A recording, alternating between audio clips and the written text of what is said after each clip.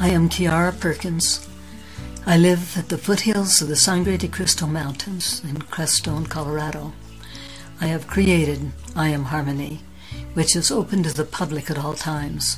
It is a place to experience Saint Germain's healing sacred fire and to experience the beautiful energy of Mother Mary and Kuan Yin. My information has come from the Radiant Rose Academy in Vancouver, Canada. My topic is entitled Beloved Mother Mary. Mother Mary has played a most significant part in assisting planet Earth and all of mankind, not only now, but going back a long time in the history of the Earth. Mother Mary was the mother of Jesus and the wife of Joseph, who has been Saint Germain in a past life. Jesus came from a faraway planet called the Golden Shrine Galaxy. He laid aside his soul and was born as a baby on planet Earth. His birth required many years of preparation on both Mary and Joseph's part. Archangel Zadkiel explained the process to be followed.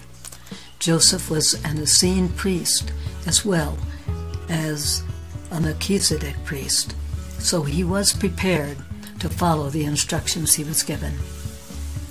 He was told he was to bring down a seed from his I Am presence into his pineal gland.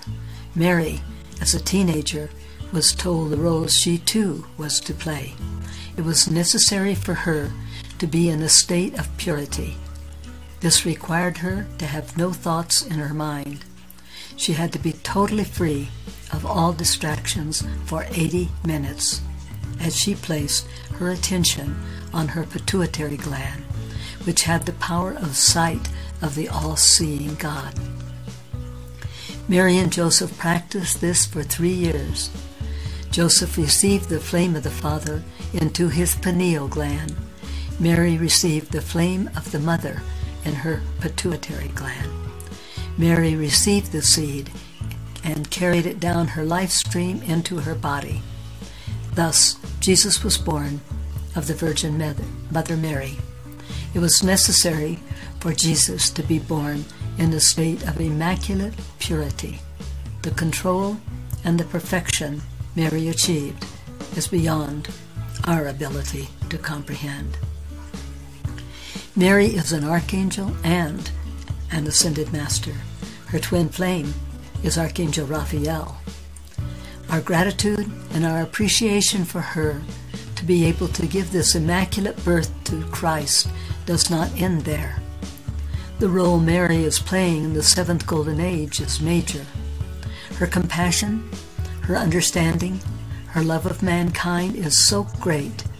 She is right at this moment offering her assistance. She suffered so much when she was on planet Earth. She did not always know what was happening. When Jesus was crucified, her heart was literally broken.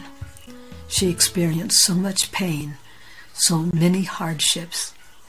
She understands our human challenges and our personal pain. The role she is playing now as an ascended being in the higher realms is amazing. She has offered to come to anyone who is in pain, anyone who cannot find a way to forgive themselves, anyone who is lonely or ill. In essence, she is offering assistance to anyone who feels forsaken. The Ascended Masters never interfere. Because of our free will, it is necessary that we ask for help. Once we ask for help, we are to turn the situation totally over to the person to whom we have been asking to assist us. Mary went to the Divine Director and requested that mankind be freed of karma. The great Divine Director, who is in authority over all elementals and all beings in our entire solar system, denied her request. He said Mary would have to go before the karmic board every day and ask for the karma for mankind to be eliminated. I am sure the Divine Director did not expect her response. She said, "It shall be so."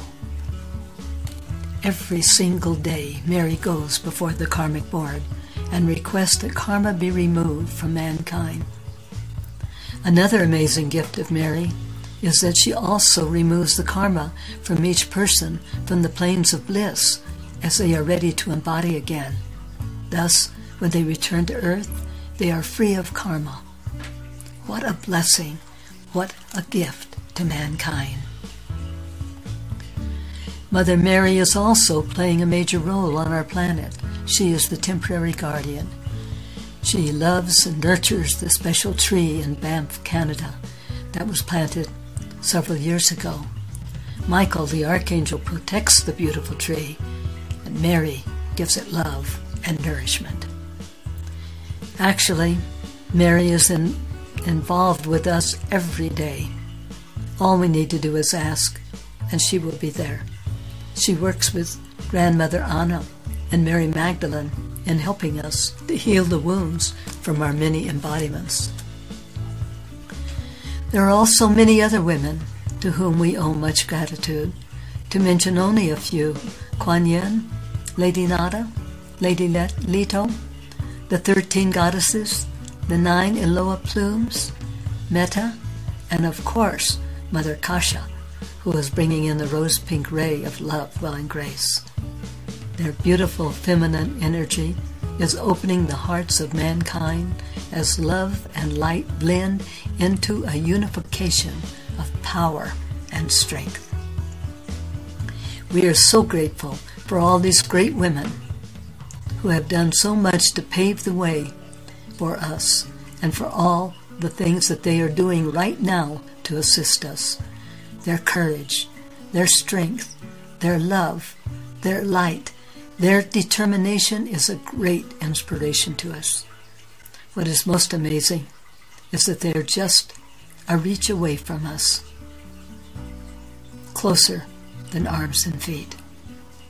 They are available, waiting for us to ask. They love us so much. They desire for each of us to fulfill our destiny, as well as for the planet to fulfill its destiny.